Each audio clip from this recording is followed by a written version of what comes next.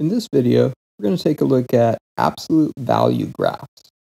We're actually going to start with what should be the easiest graph that we have, y equals x. This is not absolute value, this is just a line, and we can probably just graph it using a slope of 1 and a y-intercept of 0, but I'm going to set up a table instead. So let's just go from -2 to +2, and y equals x means the y values are the same. So when we graph this, here's our line. That should be the easiest first line that we learned how to graph. All right, now let's move on to absolute value using the same x values. So what does absolute value do? Technically, absolute value is the distance from 0. So -2 is actually 2 units from 0. So the absolute value of -2 is 2. The absolute value of -1 is 1. Another way to think about it is every time you take the absolute value of something, you just get a positive answer. So our first two values become positive instead of negative. Our last three stay the same.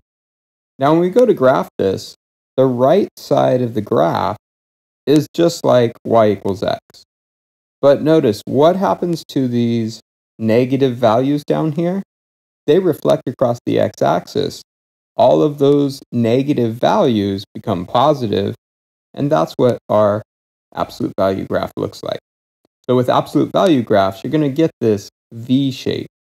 Now let's explore how the absolute value graph can change. So there's our y equals absolute value of x. Let's take a look at what happens if instead we have y equals negative absolute value of x.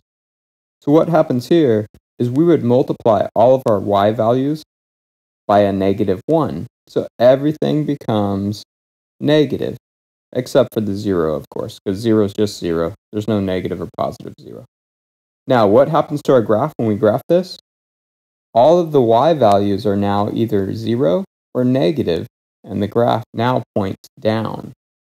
So these are the two basic shapes of an absolute value graph. You can have a V facing up or a V upside down. And the negative in front of the absolute value is what makes it go down. All right, back to our parent graph of y equals absolute value of x. What will happen if we put a number in front of the absolute value of x sign? For instance, y equals 2 times the absolute value of x. What this means is we take our answers from the parent graph and just multiply everything by 2. So everything doubles and we're left with these points. So what does this look like? Now we have a steeper slope caused by the +2 in front. Notice the slope to the right from our vertex at 0, 0. In our parent graph, it's up 1, right 1, up 1, right 1. Now it's a slope of up 2, right 1, up 2, right 1. In order to get the V, though, we also go up 2, left 1, up 2, left 1. Let's take a look at another one. What would happen if we add something to our absolute value of x? For instance, we could have y equals absolute value of x plus 3. So this would take all of our answers that we previously got, and we just go 2 plus 3, 1 plus 3, 0 plus 3, and we end up with something that looks like this. When we graph this, it goes there. So what did the plus 3 on the end do to our original graph? You could say that it moved it up 3 spaces. This time, we're going to add 3 again, but the difference is we're going to put the plus 3 inside of the absolute value sign. So now we have y equals the absolute value of x plus 3. So if we put -2 in for x, we would have -2 plus 3. That's +1. Absolute value of +1 is 1. If we put -1 in, we get -1 plus 3. That's 2. Absolute value of 2 is 2. 0 plus 3 is 3.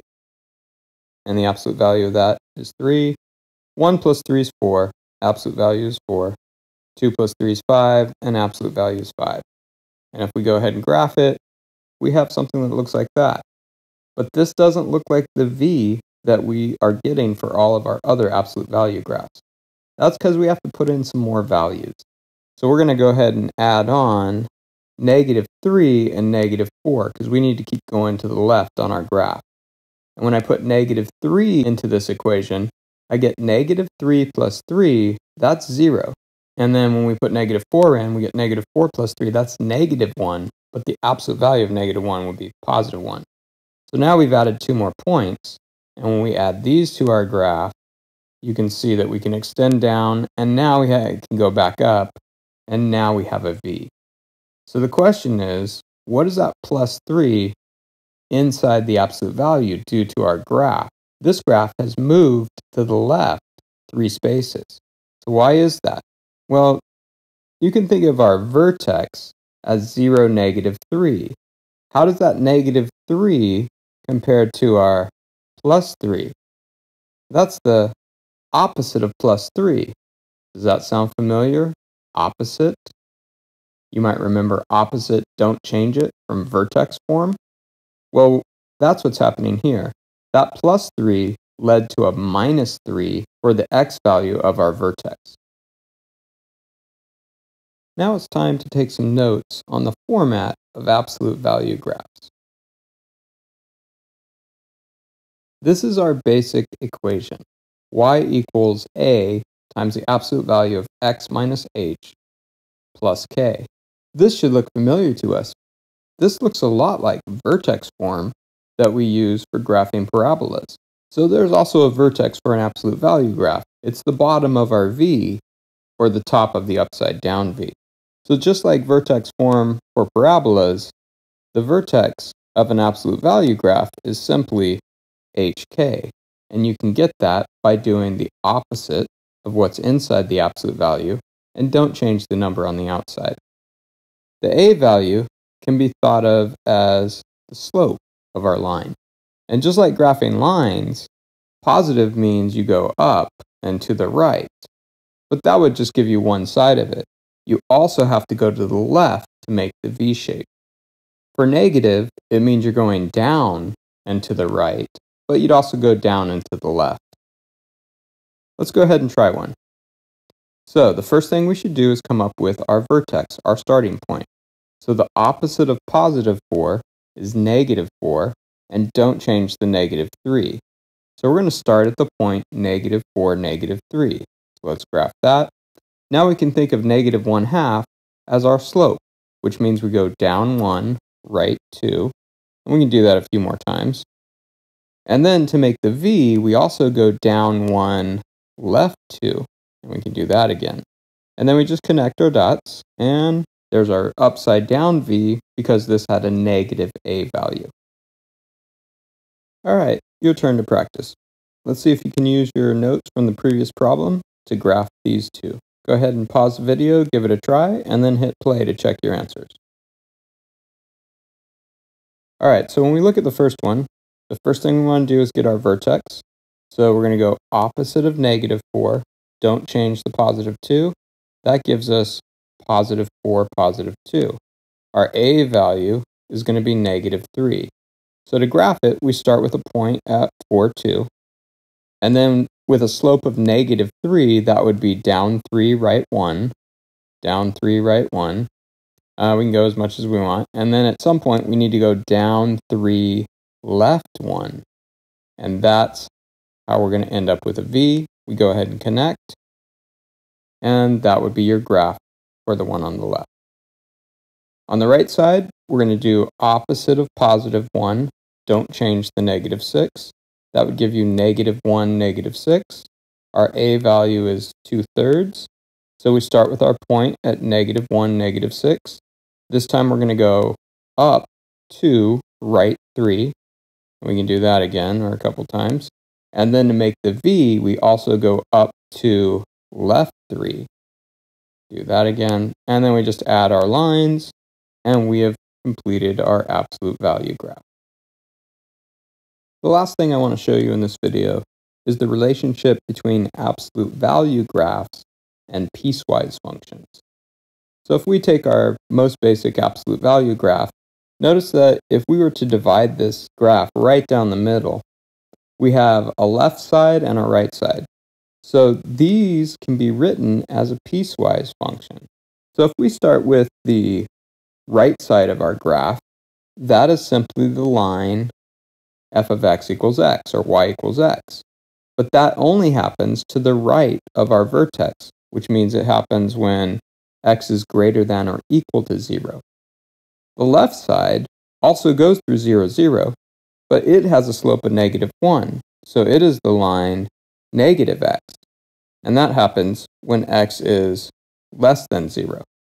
Now, it's your choice on the order that you put these in. I know a lot of times piecewise functions, we like to go from left to right, which means I would have flipped the order here. But I kind of like to copy the absolute value graph and just take off the absolute value signs. And those are when we are to the right of our vertex or greater than our vertex. And then you add the negative sign for everything that's to the left or less than the x value of our vertex. Let's take a look at one that's a little more complicated. Let's revisit the last absolute value graph that we did. Notice that if we draw a line right down the middle through the vertex, it divides the graph into two lines. And this means we can write it as a piecewise function. So the right side, all you have to do is copy your absolute value equation, just change the absolute value signs to parentheses. And this occurs when x is greater than or equal to the x value of the vertex. So this happens when x is greater than or equal to -1. And then on the left side, the slope changes. Notice it still passes through the same vertex. And notice the slope is now, if we just focus on the left side, the slope is going down to right 3. So that means we have a slope of -2/3. Everything else is the same because it still goes through the point, -1/6. This part of the line happens when x is less than -1. Notice I could have also had x is greater than -1 for the top and x is less than or equal to -1 for the bottom. The rule is one of those has to be or equal to so that you have a closed point at the vertex. And so there's your connection between absolute value graphs and piecewise functions. And that'll conclude our video on absolute value graphs.